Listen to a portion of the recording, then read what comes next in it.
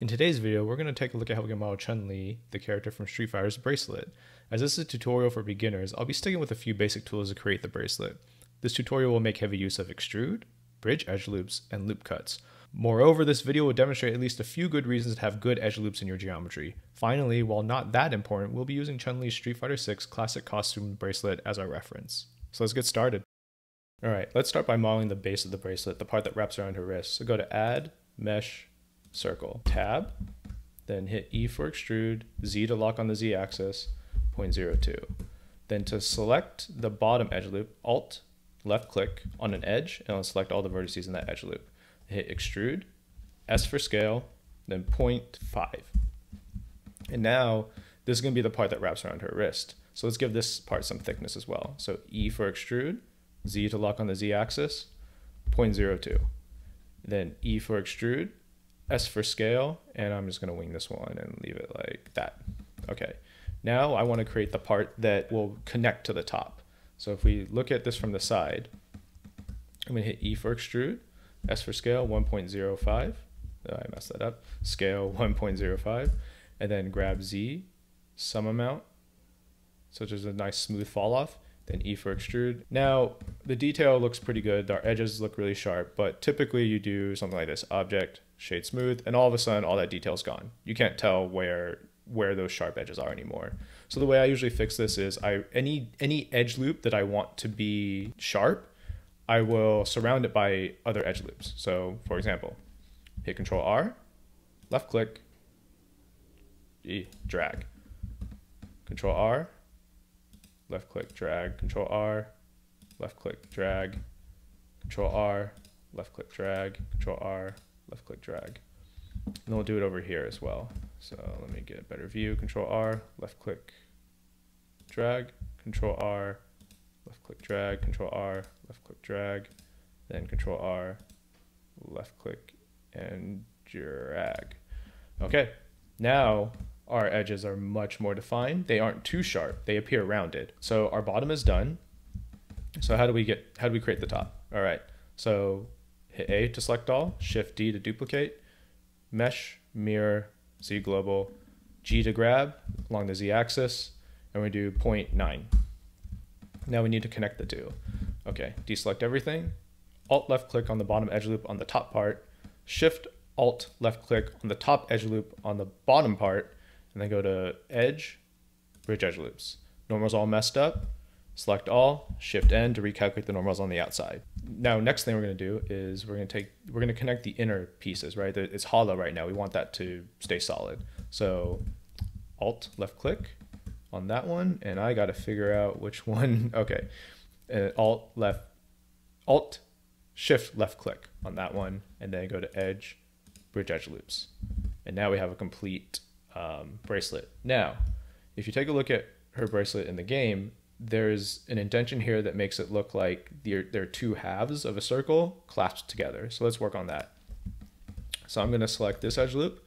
I'm going to mesh, split, faces by edges. So what did that do? So if I take a look at this one and I move it, it stays connected. But here, it's no longer connected. See, there's another vertex in the original position. So I've split the mesh along that edge loop. So what I'm going to do here is I'm going to select one of the edge loops, and we can see that's going to be the one on the right side because the orange is trailing off to the right. So hit G for grab, X to lock on the X axis, and we do 0.01. So we're going to separate these two. So G for grab, X, then negative 0.01. Now to create the indentation, hit E for extrude, S for scale, 0.95. Same thing here. E for extrude, S for scale, 0.95. Then I'm going to go to X-ray mode, and then we're going to do Shift, Alt, left click, then again, Edge, Bridge Edge Loops. And we're going to do the same thing on the bottom really quick.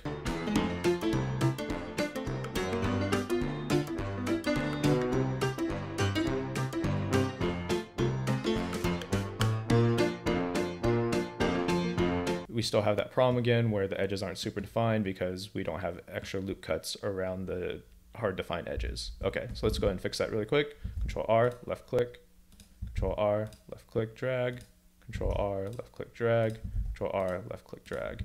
Let's do it to the top really quick.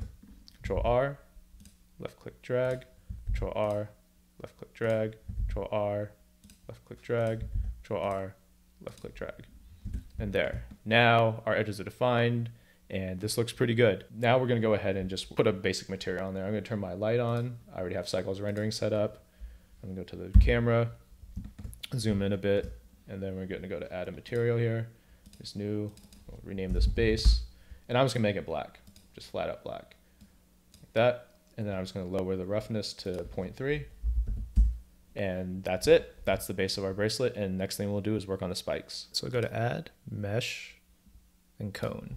And you can see it's pointing up. I want it to point out of the bracelet. So I'm gonna hit R for rotate, X to lock the rotation on the X axis, then -90. Then I'm gonna go to top view by hitting 7 on the num keypad. And then I'm gonna just grab this up on the Y axis by 1.3. And then I'm gonna scale it. I already know what number I wanna scale it to, 0.435. And then I'm gonna look at the back view by hitting Control and 1 on the num keypad. Then I'm just gonna align this by eye to be in the center, about there. Okay, so the basic shape of our cone is there. Okay, I'm gonna do something a bit unorthodox here. I'm gonna add mesh, UV sphere. And what I want is for this point right here to be aligned with this one and also facing the Y axis. So again, rotate X around -90. Now I'm gonna scale this by 0.02. So I have this really tiny sphere here. So what I'm actually doing is, instead of the cone or the spike converging to a single point, I'm gonna have it be a bit rounded as to where it ends up. It makes it look much better. That having it end at one point makes it look really kind of flat and cheap, to be honest. Okay, so I'm gonna go to X-ray mode. I'm gonna also look at our edges, and then I'm just gonna align the endpoints and then the middle edge loop. See how this edge loop aligns with the middle edge loop of the cone. Okay, cool. Next thing I'm gonna do is I'm gonna select this edge loop, delete it, and then I'm basically deleting half it. So Control L to select everything connected and delete. And I'm gonna go back to the cone. Now I'm just gonna delete this point. Cool. Now I'm gonna join the sphere, and I gotta figure out, I'm just gonna do this. Join the sphere and the cone. Okay, and guess what I'm gonna do here? Select the edge loop, select the edge loop, and zoom out a bit, then edge, bridge edge loops. So now I have a rounded point, but it doesn't look quite right. It's like it's slanted, then it's stubby. So in order to fix this, select the edge loop by alt click, then just scale it in to make the edges look continuous. So select scale in. I'm not gonna do such a great job with this, but you can obviously refine this if you're gonna do this for yourself as well. And then something like that. And so now we have a rounded corner there. Okay, cool. Now get out of X-ray mode, go back to solid, get out of X-ray mode. And now you can see, I'm gonna actually enable shade smooth. Now you can see that this isn't shaded smooth. You can see the edges here along the part of the cone.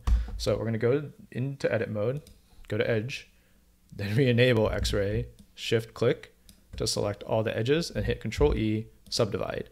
I'm just gonna do 12 just to, make sure that we fix this. Now go back to object mode.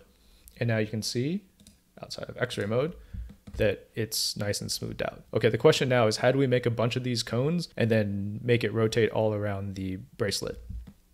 So thankfully, the bracelet's already centered around the origin, and we have a 3D cursor centered at the origin. So here's what I'm gonna do.